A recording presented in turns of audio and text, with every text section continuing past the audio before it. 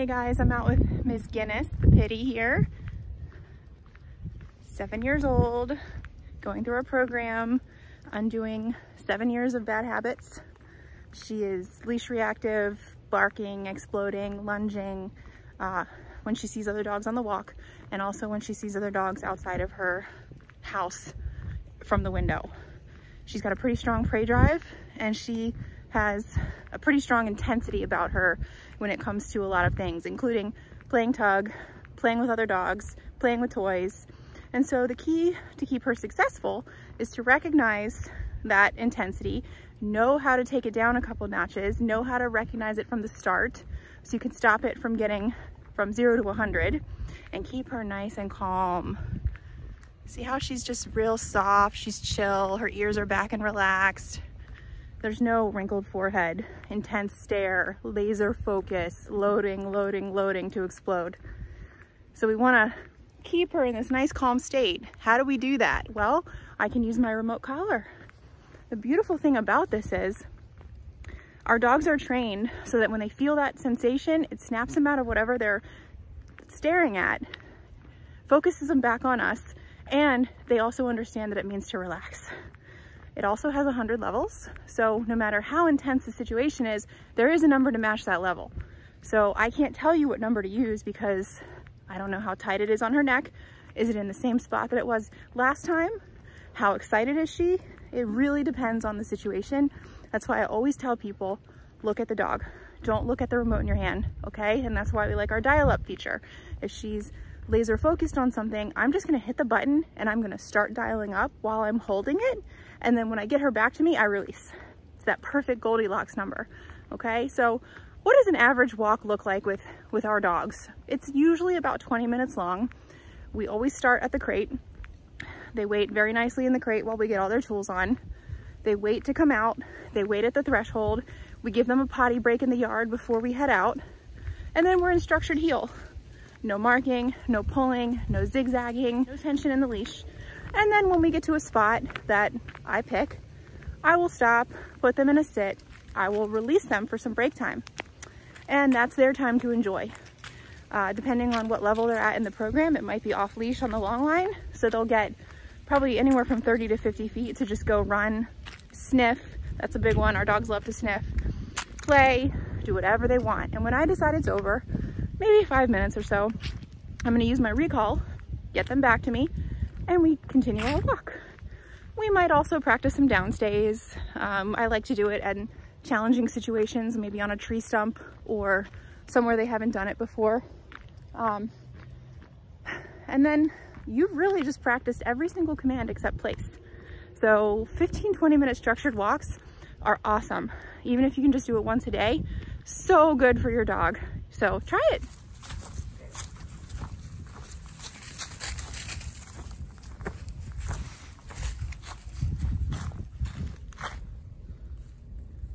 Love giving free time on our walks. They earn this. It's their time to sniff. Go do whatever they want to do within reason. Most dogs like to sniff around, go potty. But there's just got to be that clear difference of break time versus working. You're free versus you're in heel. So there's no sniffing in heel.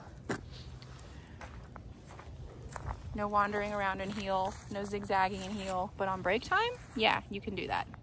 And then when the break time's over, come, heel, recall to heel.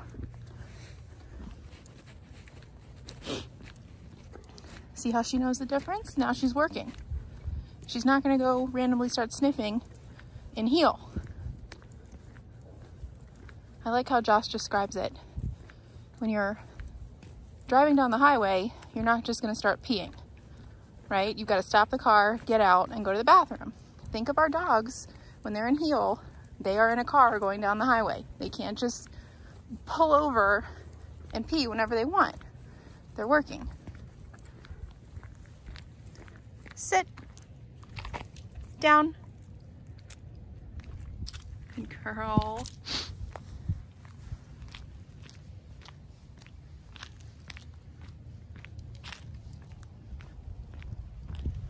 downstay and walk away. Very good things to practice every single day with your dog. I mean, not every single day, whenever you get a chance.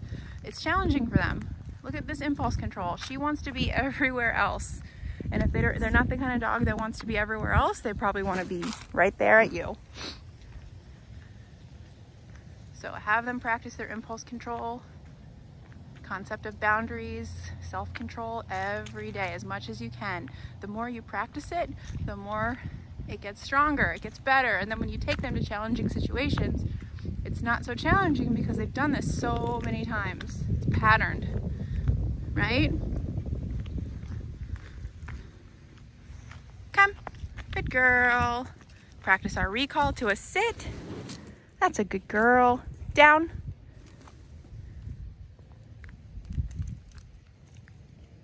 Down.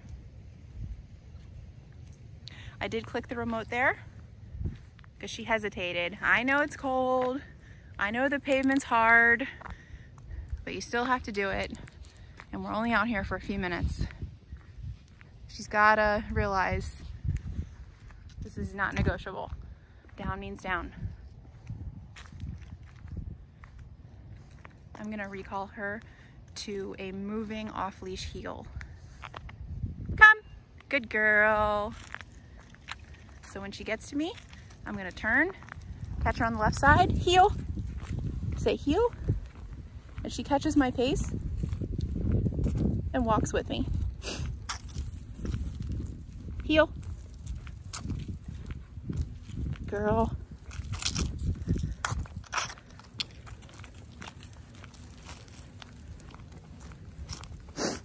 Down. Nice. She did not make that same mistake again. She did not test me. She went right down. Very nice. I'm gonna try to get a double down. Down. See how I say down? It produces her chin to go to the ground.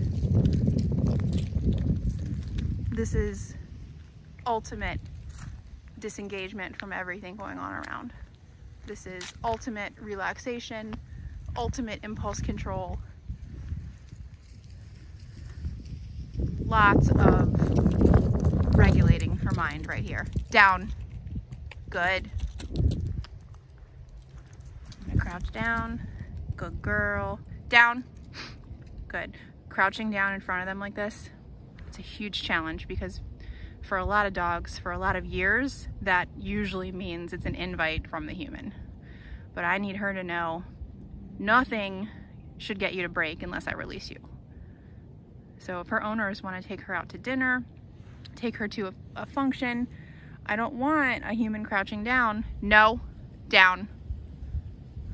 She started to pay attention to a car over there, and my message to her is, don't worry about that, lay down. I don't want her worrying about a car turning down the street. Okay, so that's how it works. It's really easy. We make it super easy for you. Disengage and focus on me. Down. Good. Disengage and focus on me. I don't want her worried about anything. I'm worried about it all. Break. Good girl. Good girl. And she knows the difference between the two. Good girl. Now I'm gonna try to recall her. I'm gonna get behind her and I'm gonna recall her.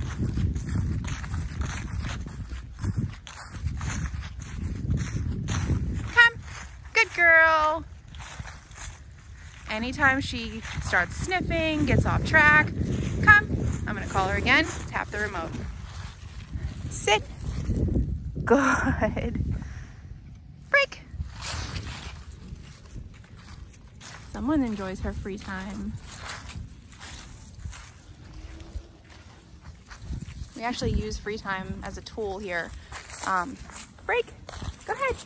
We kind of get them out of what we like to call obedience mode, because, you know, sometimes it's so strict here and it's like boarding school basically, that they're always in this mode of listening. And I like to use freedom, especially with a dog like Guinness, to kind of get her out of that mode and into more of a mode she might be in with her owners. and make sure she still listens. So I'm gonna give her a lot of free time right now.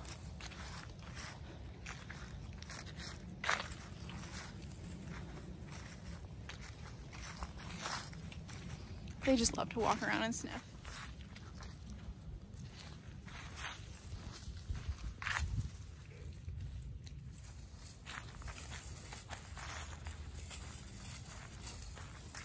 She is a dog's dog. She loves her free time. She loves sniffing. She loves exploring. Great thing about the remote collar is I can set a boundary. If she gets too far away, I can just start tapping my tone. If she's eating something I don't want her to, click, click, click, click, click. Nope, good girl. She drops it, and that's it. Break, and I can break her again. So there's so many things you can do with this e-collar. Break, go ahead. And I encourage her to go, break.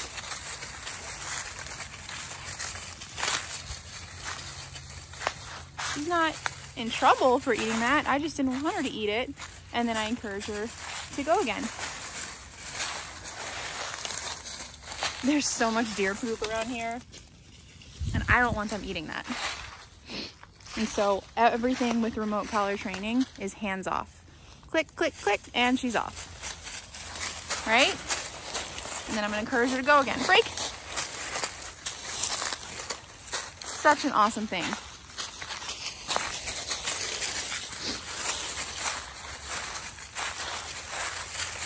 I don't know why dogs like to eat deer poop. It must taste good. They all do it.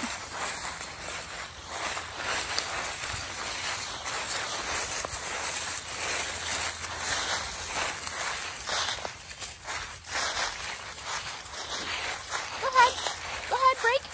I want her to have confidence to explore, but also listen to me when I need her to. Good girl. Break, go ahead. Good girl.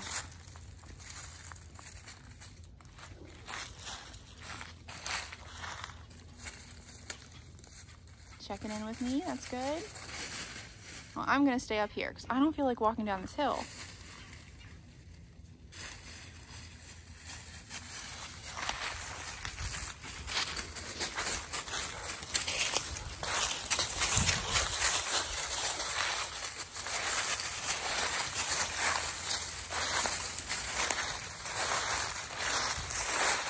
No.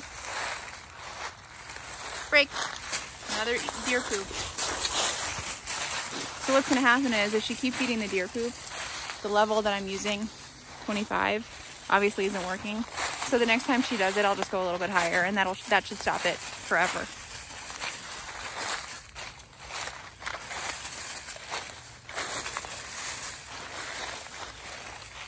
All right, I'm going to let her get a little further away. I'm going to recall her, and I'm going to heel her out of here.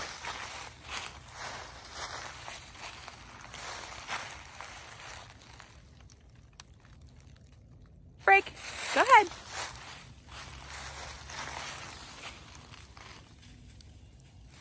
Good girl. Heel.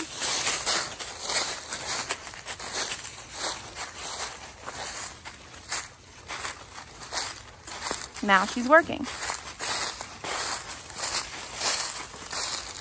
Good girl.